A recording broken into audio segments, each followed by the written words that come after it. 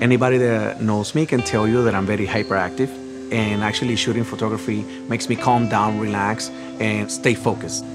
I never set out one day and said I was going to be a runner. I had injured my legs because I was overweight, and a long story short, I'm the 17th person in the world to complete a marathon on all 7 continents.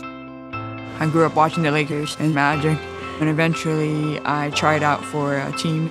I played with a lot of hearing basketball players, and for me, I'm always at a disadvantage, so I knew I had to be better than everyone else. I got to try out in August for the United States women's deaf basketball team, and so this summer, we're going to Turkey, hopefully bringing home the gold. So translating that over to Home Depot, I just brought my hard work and my ability to lead a good team.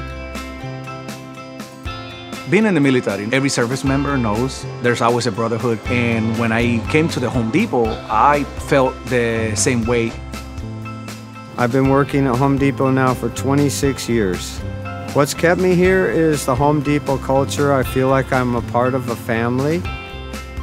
My team is amazing. Being deaf, sometimes I worry about what my voice sounds like. Home Depot has really gotten me to overcome that. Once they put on their apron and come into the store, they're all committed to the same one thing, and that's customer service, and that's working together as a team. I've been in the most remote places of the world, and every place that I went, I took an apron with me.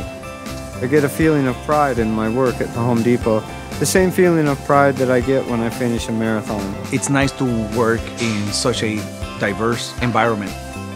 Everybody has their own passions, and everybody has their own things that they love to do, and they should.